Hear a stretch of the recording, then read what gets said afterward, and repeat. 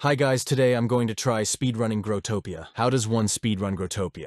Well, you just try to get a small lock as fast as possible with nothing. No items or buffs allowed.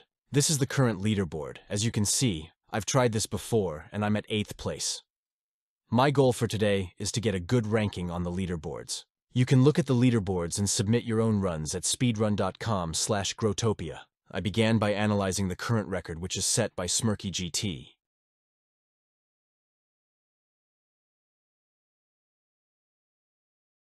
Watching this, I'm starting to regret my decision to speedrun this game. Watching this is so boring, I want to peel my eyes out of their sockets.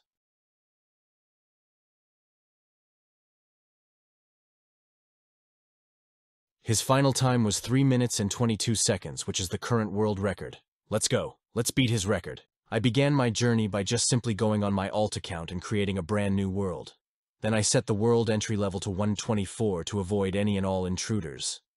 Then it was time to start doing the most exciting thing every man dreams of doing every day. Punching dirt. Punching a lot of dirt. Like a lot. I'm not kidding when I say a lot of dirt, I mean a lot of dirt. A lot. Sorry, I'll stop. You get the gist of this speedrun now. Gist. You basically gotta get lucky with how many dirt seeds you get. Basically. And how many gems you get from trees is also crucial. But against all odds, there is actually some technique to this speedrun too. I'll tell you more about that soon. On second thought, I'll tell you more about that now, since this is boring as fuck. What I noticed while analyzing the record run is that when going left, you should always hold down spacebar for punching and the A key for moving left. That way you always punch the dirt, and the cave background takes no hits of damage. Not hitting the cave background at all is 33% faster than hitting it by accident.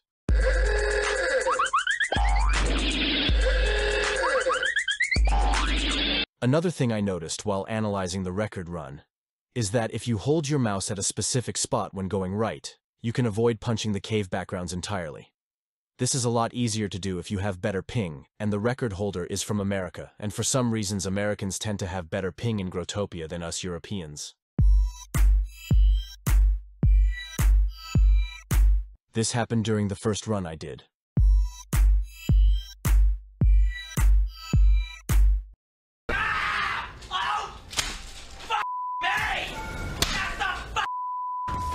This was my second run, and also my first run where I didn't disconnect, so I decided to finish it to see what time I would get.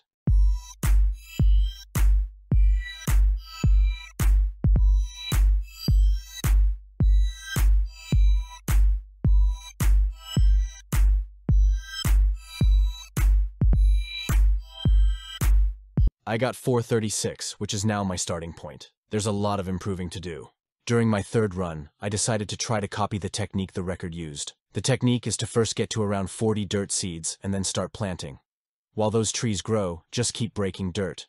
When the trees are almost done, plant the seeds you have in your inventory. Immediately start harvesting the trees once they have grown. After harvesting them, wait for the other batch of trees to grow while also trying to get gems from the dirts around you. Once the second batch of trees have grown, harvest them immediately. This run was still really bad, but I got a better time of 407. The next run was worse than the last, so I decided to end the run early and try next. This next run was actually crazy.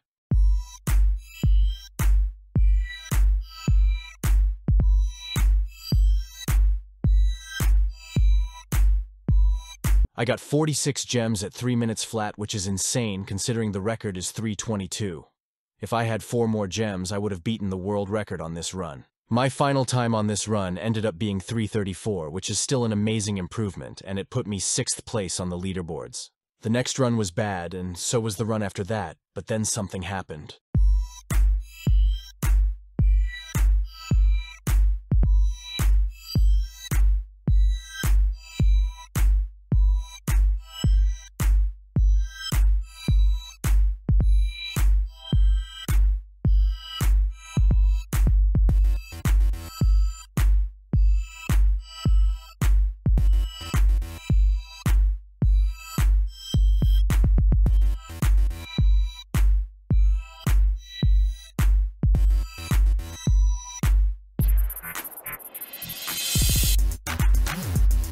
I got 3:30.92, which is only zero point 0.8 seconds away from Terry's third place time. So close. So extremely close.